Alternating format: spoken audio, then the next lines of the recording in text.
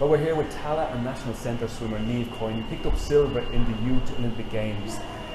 Niamh, that was a fantastic achievement, heading to Argentina and picking up a silver medal and a 5th place finish in the 50 metre as well. You must have been delighted with that performance. Did you feel you always had it in you? Yeah, well, I was kind of shocked when I got it because October is a bit of a weird time for swimmers, so it's normally our off season, so I was really happy to get silver. It's something you've been steadily progressing towards. Did you feel when you lined out in that 100 metre breaststroke final that you could possibly make the podium?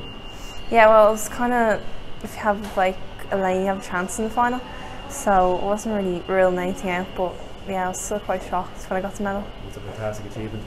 It's not over for you yet this year. You're heading to China. Just tell us a bit about what competition you're competing in there. Yeah, so I'm going to World Short Course Championships in China, and it's 6 days long, and that's my first senior international competition. Right, so this is a new level of competition for you. Yeah. What events will you be competing in? I'll be competing in the 50, 100 and 200 metre breaststroke over there. Right, so, and then looking ahead to the next year, is there anything in 2019 that you're going to be targeting?